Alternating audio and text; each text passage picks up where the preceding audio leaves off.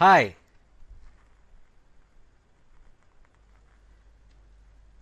So with this video, I am going to start sessions on the class 8 portions, and today we're going to start off with the first session on force and pressure. So we will actually cover the what do you mean by force, what are the different types of forces, what do you mean by pressure, and what causes pressure, and what are the various aspects of pressure, like what is the atmospheric pressure, what does it mean, and what are its effects in the environment and in the different phenomena in physics. We will also look at aspects like buoyancy, right, and we will explain why there is pressure in the case of solids, liquids, and gases in terms of the kinetic theory of matter, right? So these are some of the things that we'll discuss. We'll start off with the basic introduction about force and pressure, and then we will get into more details. I hope you'll enjoy it. So what exactly is pressure? What exactly is force? Right, so and that is what we're going to start off with, right? So I'm sure that we've discussed about force before. We have discussed about force, velocity, acceleration, and all this at a very high level in when you're in class 7, right? Now we are actually getting to a little more details. So what is force? And what are the effects which basically the force creates, or what are the various effects which force produces when it acts on different bodies, right? So that is what we are going to look at first. So I'm sure that we're going to deal with the exact definition of force and what it means, and what are the what is the exact equation using which the force can be computed. All these are things that we're going to learn later on when we get into what you call kinematics, and which is an area in physics where we will start discussing about classical physics, where we will have the three laws of Newton's first law, second law, and third law. And once you learn that, we'll understand exactly force, how to compute force, what is the effect of this force, and so on in terms of physics. But before getting into that, let us just look at high level. What are the various effects of a force? So if you look at force can move objects from state of rest, isn't it not? Let us take a simple example here, right? So if you go and see here, you can see that there is going to be a penalty shootout in a football match, and look at what is happening to the ball. Right now you have the ball currently here. So you have the ball here right now, right? And it is in the state of rest. State of rest, right? It is not moving. It is in the state of rest. All right. Now what is going to happen to the ball as soon as he kicks it, right? Now, let us see that now. So he is going to kick the ball. So at this point, the velocity of the ball is 0, right? It is not moving. And now he is going to kick the ball. Now, as soon as he kicks the ball, what is happening? His leg is applying force on the ball. And as soon as the leg is applying force on the ball is changing from state of rest to motion, and it moves forward with a velocity, right? And it moves pretty fast. So then in this case, he has really managed to get it as a goal. All right. So so that is what I meant by the effect of force, where it can change the state of the body from rest to motion, and that's what you could see here, right? Now force can stop moving objects or slow them down. Of course, that's the other aspect, right? So if you look at the now another example of effect of force where it is moving from state of rest to motion is a plane, before getting into the aspect of force opposing the motion, I am actually talking about again another example. Now here you can see what is happening to the plane. Now plane is in the state of rest, right? Right now the plane is in the state of rest. You can see the two jet engines which are there on the plane. There are two jet engines, and those jet engines are now going to apply force on the plane, and you can see the plane starts moving and its speed is, or its velocity is increasing. So which basically means that what it means is its velocity, let me just write it down here. So the velocity is increasing, or what you call the plane is accelerating. So accelerating, right? So the plane is accelerating. The reason why the plane is accelerating is because the two jet engines is exerting force to push the plane forward, right? So that is really what's going on. So, and as and when it's applying more and more force, the plane's velocity is increasing. So you can say the force has changed the plane state from state of rest to state of motion, and since the force is continuing to be applied on the plane, the velocity of the plane is increasing, so it's moving faster and faster, and as you go forward you can find that after a while it takes off, right? So it's moving faster and faster,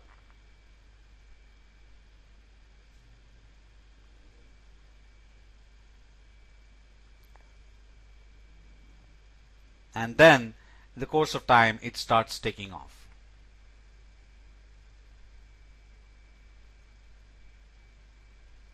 And here you go, you can see that the plane is taking off, right? So so that's what I was talking about. So you can see the effect of force right here. So that's what I was talking about. So from this force can change the object's state from state of rest to state of motion, and as the force continues to be applied on the object, the object will start moving faster too, and that's what we saw in the case of plane. As the jet engines were continuing to apply force on the plane, its velocity keeps on increasing. It starts moving faster and faster, and after a while, when it gains certain amount of velocity, the plane is able to start taking off. Now, of course, there are a lot of complicated aspects of aerodynamics in terms of how the plane is managing to take off from the ground, right? And that is something which is outside the scope of discussion right now, right? But we'll actually probably look at that later on if we get to that, right? So the other aspect is the force can stop moving objects or slow them down, right? Now what does that mean? Now you can see here an example, right? Now I have a ball. You can see there's a ball, and the ball is moving to and fro. This kind of motion is called a simple harmonic motion, but you can see that the amplitude, or the amount the ball is moving away from the center, keeps on reducing, right? And in the course of time you can see the ball will come to rest. Why is that happening, right? The reason why that is happening is because there is a force which is acting on the ball, which is resisting or opposing its motion, right? It is opposing its motion. So you can see here it comes and ultimately it stops, right? It's stopping. Now the reason why that's happening is as a ball is rolling over the plate, there is friction, right? So there is friction here. So it's like this, right? So you have the plate like that, and the ball is rolling, and the point of contact, right? Point of contact between the ball and the plate, there is friction. And this friction is opposing. Always the frictions, the direction of the friction force will be opposite to the direction in which the motion is happening. So when the ball is moving this way, when the ball is moving this way, the friction will be this way, right? The friction will be acting in this way. And when the ball is moving, that way, the friction will be this way. Always it will be opposing the motion. So here again, the friction is a force which is opposing the motion of the object, and because of that, the object slows down. And in the course of time, here you can see the object is coming to a state of rest. So the force can change the object state of from state of rest to state of motion, and force can also change the object from state of motion to state of rest. Both are possible. It depends upon in which way the force is acting. If the force is acting along the direction of motion of the object versus whether the force is acting in opposite to the direction of motion of the object. So both are possible, and based on that, things will change. Okay, so I hope you understood here what exactly is happening. All right, now force can change the direction of moving of the object. That's the other thing. Now, it's possible that I can use the force and change the direction of motion. Let us say a simple example. I'm sure that if you are a cricket freak, you would have seen what you call a square cut, right? I'm sure you would have seen what you call a square cut. So here you can see Mahila Jayawardene, who was a pretty popular player in Sri Lanka. I think he's used to be the captain of the Sri Lankan team too, doing a square cut. Now, I think this is Boye, one of the bowlers in South African team, who was bowling to Jayawardene, and you can see what is really going to happen as he's bowling, right? And see what is happening, right? So when he was bowling, the ball was going in a specific direction, and Mahila Jayawardene, using his bat, is hitting the ball, and as he's applying the force on the ball's direction is changing. So the force can also change the direction of movement of an object, right? So you can see that we've seen that the force can change the state of a body from state of rest to state of motion. It can also change the state of the body from state of motion to state of rest, and it can also change the direction of movement of a body, right? So this is a very good example where when a square cut is done, it is changing the direction of movement of the object, right? And then you have the force can change the shape of the objects, right? So when I apply force, a simple example is applying force on a spring, right? Let us see the simple video which in fact illustrates the application of force on a spring.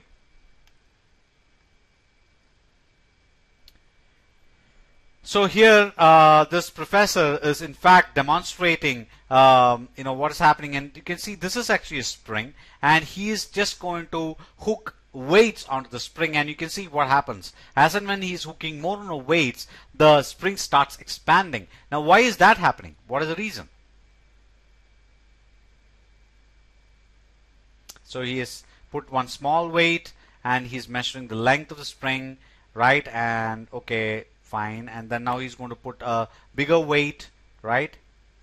And when he puts a bigger weight, you can see what is happening to the spring. The spring is expanding or extending, not expanding, extending, and which means it is going through a change in shape. Why is that happening? The reason why that's happening is because you have got weights, and when he is putting the weights, what's happening? The weight on these weights acts on the gravitational force, right? And because the earth is pulling the weights down, the weights will pull the spring down, isn't it? So you have the weights here, and there is a gravitational force acting on the gravity acting on those weights, and because of which it's pulled down, and because the weights are being pulled down and weight is connected or hooked onto the spring, this weights will pull the weights will pull down the spring. And when the weights pull down the spring, what in fact happens is that the spring extends, or the spring will undergo change in shape. Now, that's precisely what's actually going on, right? So all right, fine. Now let us continue the discussion here. So we have seen the different effects of the force, pretty straightforward. Now let us get into the definition of force. What does the force mean? Right? A force is a pull or push which changes or tends to change the state of rest or uniform motion of a body, or changes the direction or shape of a body. Direction of motion, in fact, it should be, right? So I think I missed that. Direction of motion. Okay, direction of motion or shape of a body. Now, what does this actually mean? Now, the changes aspect is something which I've already shown in all the videos, but what do you mean by tends to change? Now, for that, I can explain as follows, right? Assume that this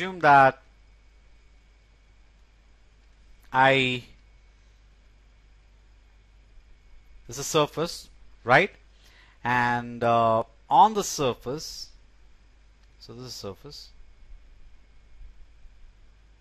Usually, surface is represented like this. This means that it is fixed; it cannot move, right? And on that, assume that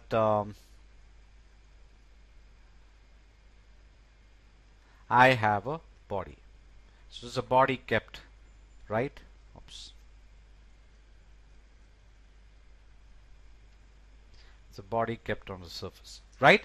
Now, it can be a block of wood or something, right? So assume that's a block of wood. Now, what I do is, using my hand, right? Using my hand, I try to push this. So I'm trying to push this, which means that I'm applying a force. So, right, I push it. Now, if it's a heavy block, initially when I push, the body is not moving. The reason why it's not moving is because there is also force of friction, right? Because just a moment.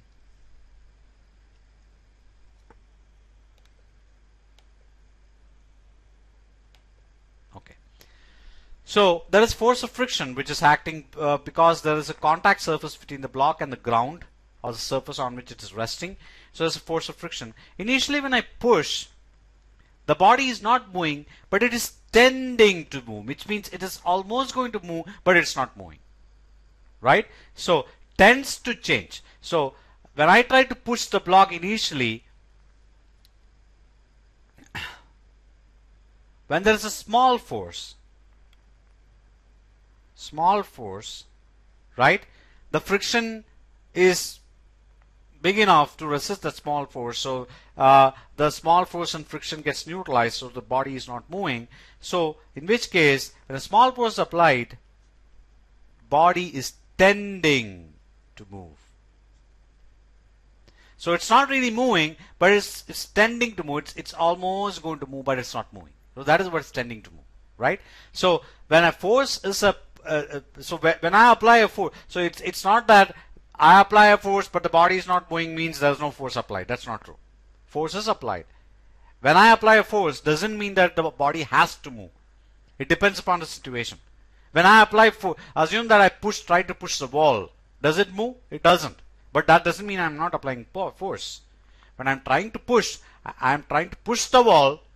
The ball is tending to change its state of rest, but it is not. Why? Because there is cement between these bricks, and they are holding all these bricks together, and it requires enormous force to push a wall, right? It's impossible for a person, human beings, to just push it across. So that is what it means. So I hope you understood what does tends to change mean. So when I apply a force, doesn't mean a body has to move. It can also tend to change its state. That means it's almost going to change its state, but it is not, due to whatever reason, right? It could be because of friction, it could be because of whatever other reason. I hope you understood what I meant. So let me just so I hope you understood the definition. So which changes or tends to change the state of rest or uniform motion of a body. Now what does this mean? Uniform motion of a body, right? Now it is possible that the body is moving with a uniform velocity, right? So the body is moving the uniform velocity, and if I apply a force on that body which is moving with uniform velocity, what happens is that it starts moving faster, like what you saw in the case of a plane, right? So always when either the body is in a state of rest, when I apply force, the body can tend to change its state of rest to state of motion.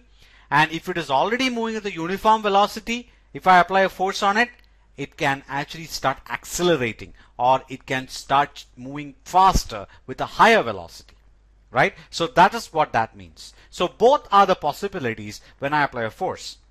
So it can change the state from rest to motion, or if it is already moving the uniform velocity, when I apply a force, it can start moving faster with a higher velocity. Or if I apply a force in a direction opposite to the motion, then it can also start moving with a lower velocity. Both are possible, right? So that is basically what it means. I hope you understood these aspects, and it changes direction. That is another possibility. You saw the video of a square cut where, when the batsman hits the ball and applies a force on the ball's direction is changing.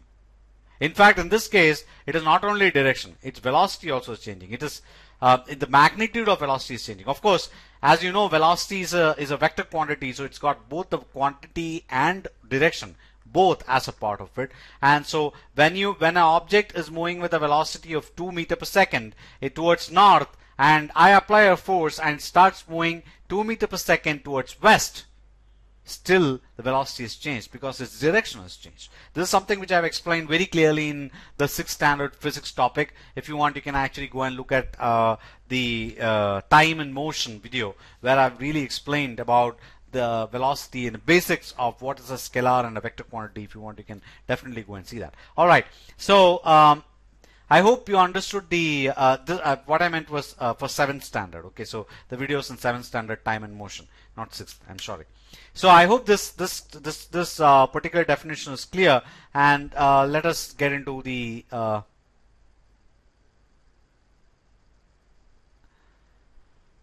next slide, which in fact speaks about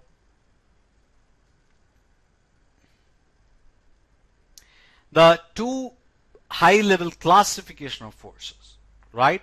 If you look at forces, it can be classified at a high level into two: the contact and non-contact forces, right? So they are the two very common classification, high-level classification of forces. What do you mean by contact and non-contact forces? In fact, I'm not planning to spend a lot of time on this because it's very simple, right? So contact forces is where typically, if you look at a force, it could be either a push or it could be a pull, right? And in the case of contact forces, the force is in contact with the body. So that is what is a contact force. Whereas non-contact forces are forces where it need not be in contact with the body. If it has the force has to act on the body, it need not be necessarily in contact with the body. And the example of non-contact forces is forces like gravitational force, magnetic force, electric force, and so on. Right? So all these are examples. If you look at so let us look at this initially. So if you look at push, always acts through a rigid body. What does that really mean? Right? Now, let me go back and explain what that means, right? So let me change the color to white. Okay, now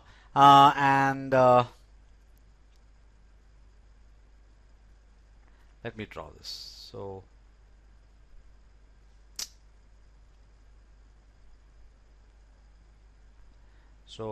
oops.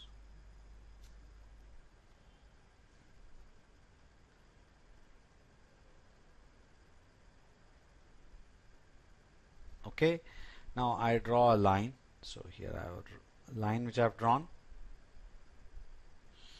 and on that I will draw a cart. So it's a cart. It's got wheels.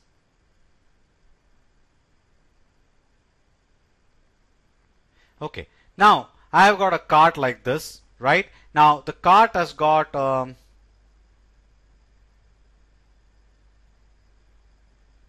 cart has got a handle here. Oops.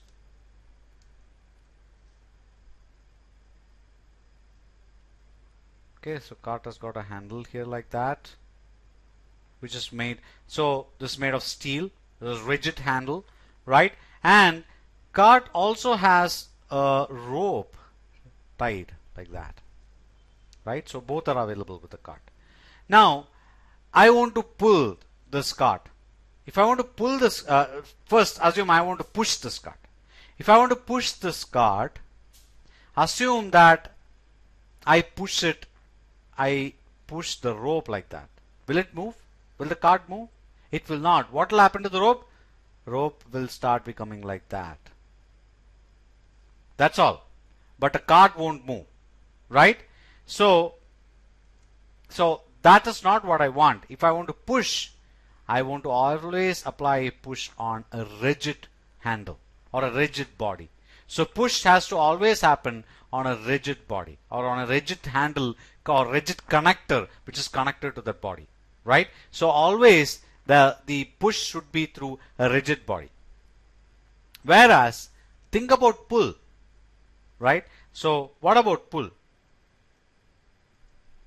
If you look at pull, I can do the pull on a non-rigid connector or a rigid connector, both of them, right? So here I am pulling the rigid handle, but I can also pull using a rope. What will happen? The rope will this kind of a rope will ultimately become like that, right? Like that I can keep pulling, right? Sorry, I can keep pulling, right? So if you look at a pull, I can use a non-rigid or a rigid body to pull, right? So and I can use a rigid connector or a non-rigid connector to pull, but for push I always have to use a rigid one, otherwise it doesn't work. So that's basically what I meant in that slide, what I meant there, right? Pretty simple and straightforward, mere common sense. I'm sure that you're already aware of this. So so the push always acts through rigid body. Rigid body is something which does not deform, right? If you look at the rigid steel handle, will not deform, whereas a rope which is connected will deform, right? So it's not like a rigid thing which cannot, it changes its shape, right? So that I think I need not explain that. I think it's very obvious, right? So pushing a cart can be only using a rigid handle, but pulling can be through a rigid handle or a non-rigid handle like a rope, right? Both are possible. That's basically what these 2 points are, right? Contact forces, we apply force on a body directly or through a connector. So always when you want to apply a contact force on a body, either you directly apply on the body or you apply on a connector which is connected to the body. Like if you look at the cart example I showed, the rope is a connector which is directly connected to the body, and on that I am applying a force, right? So always a contact force should be directly applied on the body or should be applied to a connector which is connected to that body. So that's about contact forces. But what about non-contact forces? If you look at gravity, for example, when a mango is falling from a mango tree, you know that, you say that it is because of gravitational force. Does the earth have a hand which goes and pulls that mango down physically? No, you don't see anything like that. There is an invisible force. There is an invisible force which is acting on that body, right? And it is acting through the space. There is nothing like a contact force there. Unlike the examples of pulling of a cart which I talked about, right? Same thing is with magnetic force. Assume that I have a magnetic material like a small block of steel kept, and I bring a magnet near it. You can see that suddenly the steel block moves towards the magnet and then sticks to the magnet. Again, there is an invisible force which can act over space, and it is not a contact force. It is not that magnet is in contact with the metal block, but it is that there is an invisible force which is in fact because of the magnetic field which is around the magnet, which makes it attract the steel block. Same thing is true with electric forces, right? There's, for example, one example is the electrostatic force, right? So I'm not explaining about gravity and magnetic force. You are, I think, already aware of it, right? I'm going to just give an example of electric force, or what you call electrostatic force, in this particular video. So here what you have is a lot of pieces of paper and you have a plastic comb. I am sure that some of you might have already tried this experiment, right, at home, right? It's a very, when I was child, initially when I tried this out, I was in fact amazed and really, was excited to see what is really going on, right? Now, so you have a plastic comb and you have some piece of paper, right? And you can see initially the plastic comb is not attracting the piece of paper. Now what we're going to do is we're going to take the comb and rub it against a cloth, a cotton piece of cotton cloth, right? And then what is really happening is when this is going on, the comb is, when you are doing that rubbing, the comb is becoming electrically charged. What you call the electrostatic charge. It starts having electrostatic charge, and you can see it starts acting as if like a magnet. It is really, we can see the piece of paper will start jumping and start sticking onto the comb, and that is basically electric force. Again, the electric force is non-contact force. It acts like a magnet. It attracts the piece of paper, and it does, and it's some invisible force which is non-contact force which is acting. So you can see that contact force and non-contact force is a very high level classification. And if you look at contact force, one very clear example for a contact force is a biological force, right? Or what you call the muscular force. When you are trying to pull a spring, right? Or chest expander. I'm sure, I don't know whether how many of you have tried out chest expander in exercise.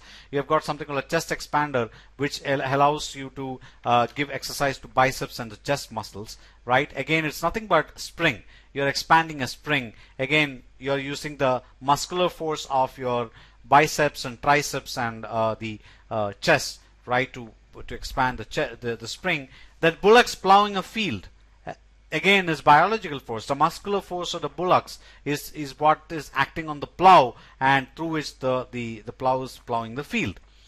Now, it is also possible that the muscular forces are applied through tools. Like assume that I want to nail a nail onto a wall. I will keep the nail and then I will use a hammer, and the muscular force of the muscle is acting on the hammer, and then the hammer goes and hits and applies force on the nail, and the nail goes into the wall. So you can also use tools to apply the force. Similarly, when you want to cut the vegetables, you use a knife to cut the vegetables, right? And again, there you have the muscular force acting on the knife, and the force of that force which is applied on the knife is applying on the vegetable, and the vegetable gets cut.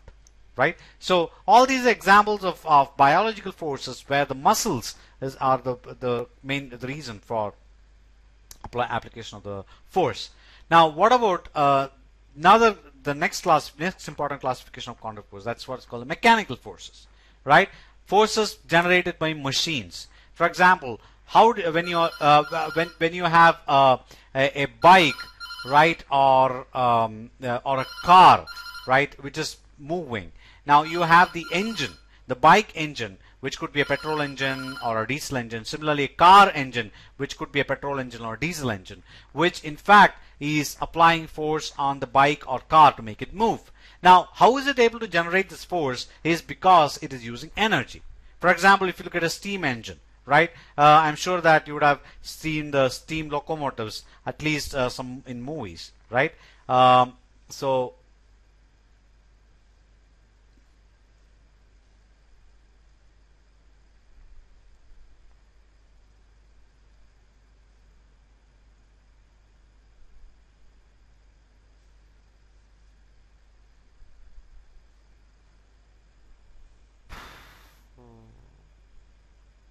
okay, I don't think I have it here.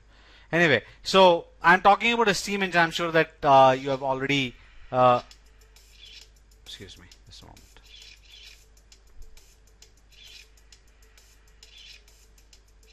Sorry for that.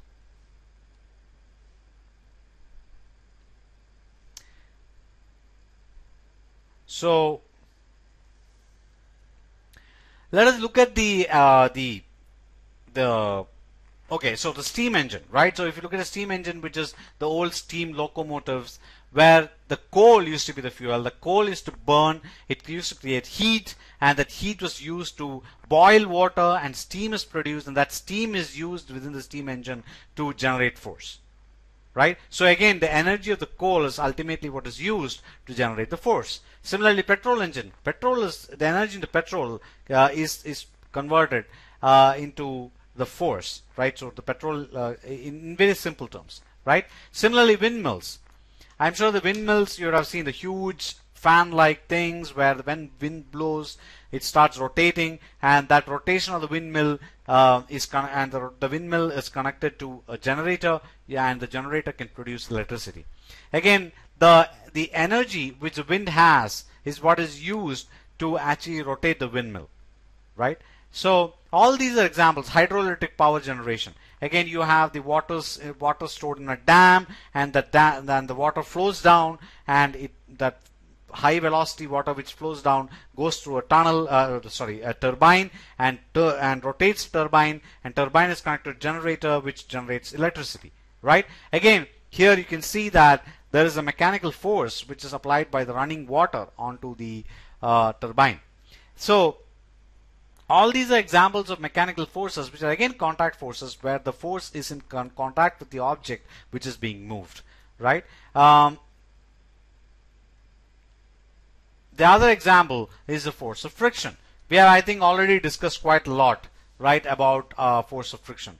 A rock resting on a mountain, right? How is the rock resting? Because there is a friction force between the bottom surface of the rock with the surface of the rock on which it is resting, right? And that frictional force is opposing the gravitational force. Otherwise, the rock should have slid down because of the gravity, right? It's not happening because gravitational force is opposed by the friction force between the bottom surface of the rock and the top surface of the rock on which it is resting, and because of which it's not moving down, it's state of rest. So again, force of friction is acting there. Similarly, your cycle, you stop pedaling cycle, after a while you can see that the cycle start decelerating, again because of the force of friction between the tire and the ground, and that is acting against or opposing the movement of the cycle, and in the course of time the cycle starts decelerating, and it even stops after a while if you stop pedaling. While you're pedaling, it's not happening is because while pedaling you're applying force. So you're continuously applying force to get over the frictional force, and so it just keeps moving. Rolling a football or a cricket ball, you just roll it on a ground, and you can see that it starts rolling, and slowly its velocity starts reducing, and after a while it stops moving, right? It comes to a state of rest, again because of the friction, right? That friction is called the rolling friction, where there is a friction between the ball and the ground which is opposing the motion of the rolling football, and that is why the football comes to a state of rest. So you can see the force of friction is another contact force. Definitely contact is required between two surfaces for the friction to happen. It's because of that the friction happens. So these are all examples of contact forces. So we have seen biological force like the muscular force, and mechanical force like the different variety, the petrol engine, diesel engine, and so on, steam engine and all that, which is contact force, where the force generated is directly acting on the body, and then you have the force of friction, right? All these are examples of contact forces. What about non-contact forces, right? Now, first example which I want to give you is the gravitational force, right? And the gravitational force is a very common example of non-contact force, where the bodies are not in contact with each other, right? And that is example of gravitational force. And in fact, the force or pull by which an object is attracted towards the earth is called its weight. So the amount of force with which the earth is pulling you down, right, is what is called your weight, body weight as you call it, right? So that is the force with which the earth is pulling you down, or pulling towards it, right? And all objects, all bodies are pulled towards the earth by the earth's gravitational force, and it is in fact an invisible non-contact force. It is not necessary that you are in contact with the earth for the gravitational force to happen, right? You may be um, just floating in air and you are pulled down, right? You jump a plane from a plane, or you jump from a staircase. You are not in contact with Earth, but Earth pulls you down. So that is gravitational force, and it's a non-contact force. I want to give you a simple example, right, of gravitational force and its effect. Look at this. Here you can see that you have a tennis ball. You are assumed that standing on the terrace of your house, and first thing what you do is you simply drop the ball down. So you just hold the ball and just leave it. You can see that it just goes down like that, right, along a vertical line down, and directly the Earth is pulling it down to gravitational force. But assume that instead of just leaving it like that, what you're doing is you're throwing the ball. Okay, sorry. Assume that you're throwing the ball in this direction. So you're throwing the ball, which means you're applying a force on that ball in this direction. So now force is applied in this direction. Now what is really happening? What your expectation will be, okay, the ball moves in this direction, but that's not what happens. The ball moves along a curve. This is a curve. It takes what you call a curved path. And why is that happening? It is taking a curved path because you have applied a force this way, but there is gravity acting this way, right? And since the gravity is acting this way, the gravity starts pulling the ball down slowly. And so what is happening is that you can see that the ball also starts moving down, and that is why it's moving along a curved path, which in fact this path is called a parabola. You learn this in geometry later on, what a parabola means, in fact also in algebra, in both of them. So don't worry about it. Yeah, we'll discuss that later, but you can see that the ball is traversing through a curved path because of the action of gravity, right? Okay. The other thing which I want to talk about was the action of gravity. I want to explain was about the spring scale, spring weighing scale, right? So this is what is called the spring balance. I don't know whether you've used spring balance. You can see shopkeepers using it to weigh objects, right? It's called the spring balance, and you can see this is what a spring balance looks like. So if you look at a spring balance, you can see that there is a pointer here, and you got scale, and you can see there are things like 1 and 5 and 10 and 15 and all that written here as scale. Now how does this really work? How does this really work? So if you look at how it really works is as follows. So if you look at a spring balance, what it has is it's got a spring. So it's got a spring like that, right? And there is a pointer that you can see there, right? And here you have the scale. So initially it will be 0, right? Then you'll have scale like maybe 5 and 10 and so on, right? Now what happens is that assume that, and then it's got a hook like that. Now assume that what you do is you hang a weight. So you hang a weight here like that, and assume that this is 5 kg. So it's a 5 kg weight. Now when a 5 kg weight is hung on it, what happens is that the weight acts on it, right? Why? Because it's a gravitational force, and as I told you, the weight of an object is the force with which the earth pulls it down due to gravity. So, and this weight acts on the spring, and so it will pull it down. So as soon as it pulls down, what happens to the spring? The spring extends. So what happens now is the spring will extend a little. It extends and it shows 5 kg, right? So it extends. As you've seen the experiment where you're putting weight, the spring is extending. It's becoming longer and it's extending because of the weight which is acting on it. So that happens and it extends, and now the pointer will be pointing 5 kg. So that's the principle with which the spring balance works. And in fact, ultimately the spring balance is working because of gravity, because of the gravitational force. right? That's basically what it is. Okay.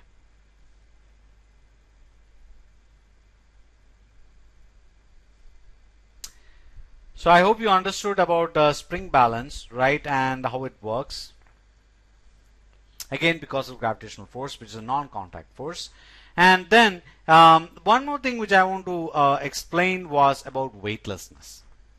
Now you talk about weight, and weight, as you know, is the force which the earth acts on a body, and all of us have weight, right? And you feel that you have weight, and your leg muscles is what supports you, and you're able to stand and walk and all that because the muscles is supporting your body weight, right? Now consider a situation where you are in a place where there's no weight, there's no gravitational force, right? Like these astronauts.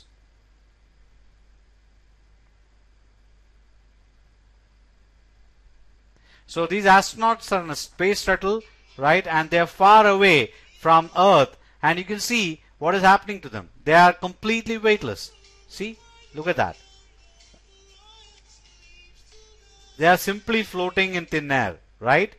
Now why they are able to do that is because they don't they are so far away from Earth, where Earth's gravitational force is no more acting on them. The effect of Earth's gravitational force is no more on them, and because of that they are feeling completely weightless, right? If assume that he was on Earth, he would not have been able to float like this. Immediately they would have come down. You can see what is happening now.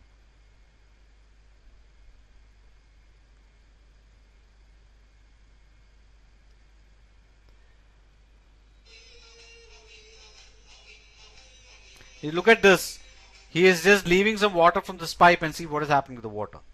Even water is not falling down, but rather it is making it is becoming a big sphere of water, and it is simply floating, right? And you can see that.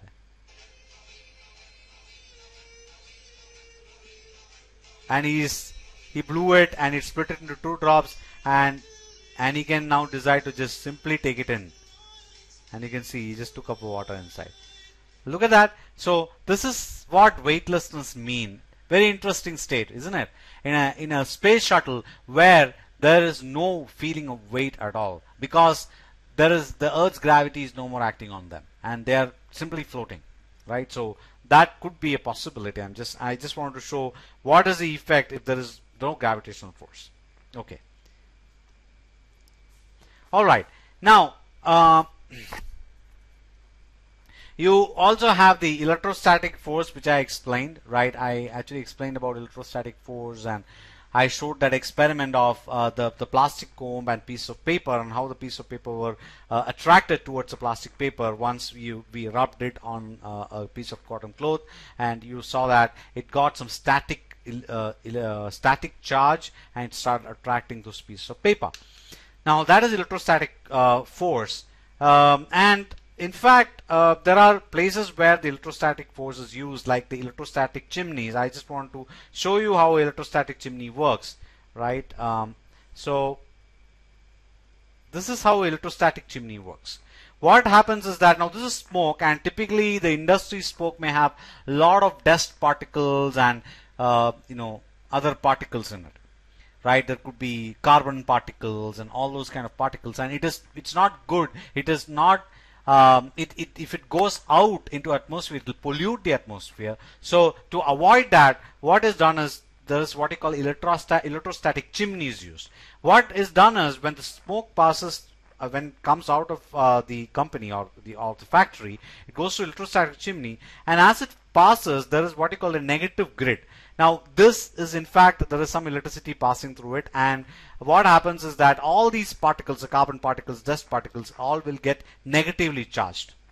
There is a way in which they get charged. Okay. Now if you ask me questions on how that happens, we may have to get into the atomic the aspect of the atoms and electrons and all that stuff. So let us not worry about that right now, right? But just understand that once it passes through this, what will happen is all these particles inside, right, all the small particles inside, they'll all become negatively charged. Negatively charged. And that's done by this negative grid to charge the smoke particles. So they'll all become negatively charged, and they go up, and when it reaches here you have a positively charged plate, right? And what happens is that the negative charges are attracted by the positive plate, a positively charged plate, and so all these particles start sticking on this, and slowly it starts falling down, right? So all this will start sticking and starts falling down, and through this all these particles which are there, the carbon particles and the dust particles and so on, which is there in the smoke which is coming out of the factory, gets removed, and the smoke which is coming out will not have any particles, right? So that is what is the electrostatic chimney. And again, this is the force which is acting between the negative particle and the positive particle is electrostatic force, again non-contact force, right? So those are all examples of non-contact forces. I hope that you understood this, right? I hope you understood the contact forces and non-contact forces. What does force mean? What are the effects of the force, and so on. We will continue in the next session about pressure, right? We'll start discussing about what is unit of force, what is how is the force represented, what are its units, and when force acts on body, how do you compute what you call the resultant force, and pressure, what does pressure mean, how does pressure act on objects, and so on. So we'll actually discuss all this in the next session. Thank you.